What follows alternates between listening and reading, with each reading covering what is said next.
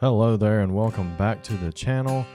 We are going to start on a new series. It's going to be called Culture Topics, and we're going to look at a different, new thing or something in our culture that is making headlines. I guess we can put it like that.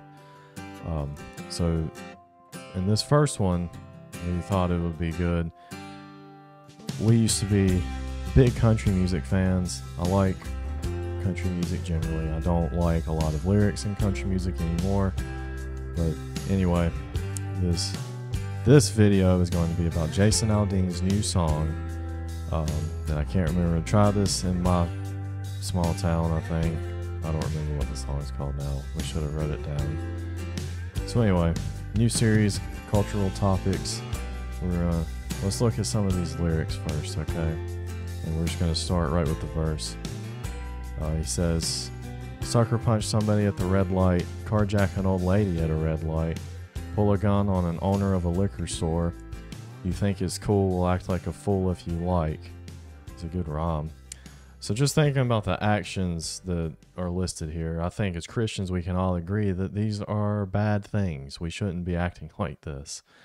These are all seemingly very violent reactions to situations that don't really call for violence. We don't know the context of what's going on, what they're even talking about, like what situation specifically.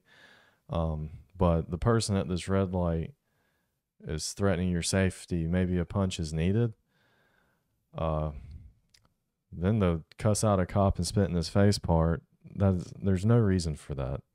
Okay, we don't have context. But assuming this cop is good and doing his job, cussing at a cop and spitting on him or at him is just disrespectful to God-given authority. The police are there for our safety. Now, somebody's already mad. I know, yes, there are bad cops, okay, but should we be spitting on them and cussing them? No, we shouldn't. Not as regenerate Christians, no. There are different forms of resistance if and only when needed. Right? He says, stomp on the flag and light it up. Stomping the flag. That's another respect problem. We're just throwing all the history of God-fearing men fighting and losing their lives for this country.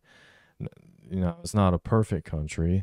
We're far from a perfect country, but America's far better off than many past and current countries that many had to fight for.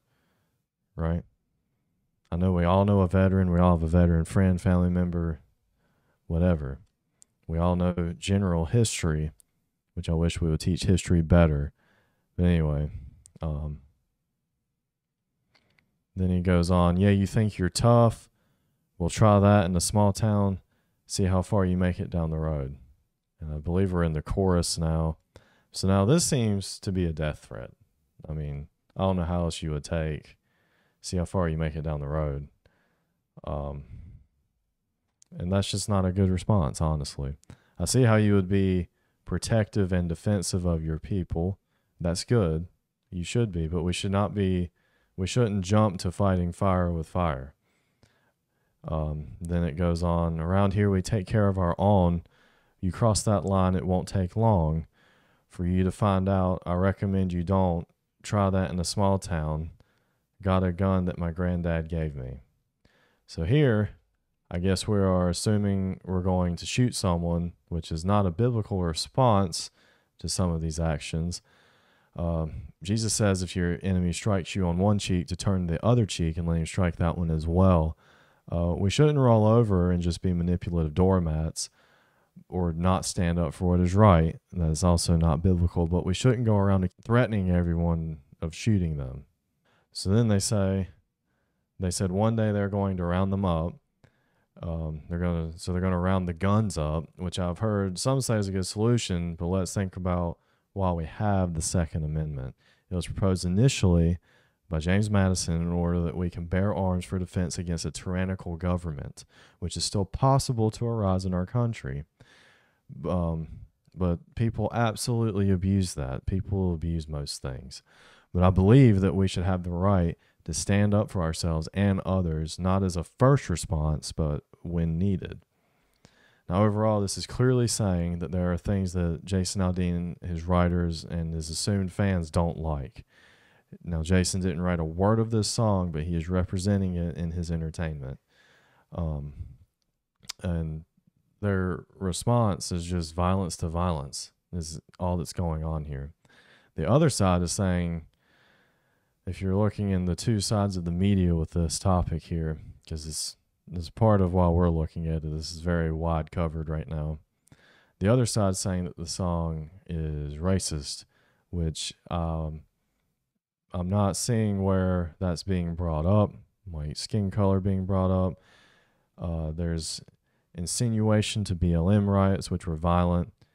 And he's saying that wouldn't fly in his town, which I agree violence should not be our answer, but unfortunately it often is on both sides.